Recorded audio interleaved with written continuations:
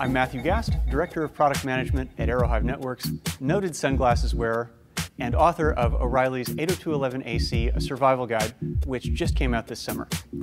I'll be speaking at Interop this fall, in October, in a session titled 802.11ac Reaches for the Top. In this session, you'll learn a couple of things that are important. One, why 802.11ac is so exciting, because it's so fast, how it achieves that speed, how you might make use of it on your own network, and why you should always wear sunglasses indoors. I hope to see you there.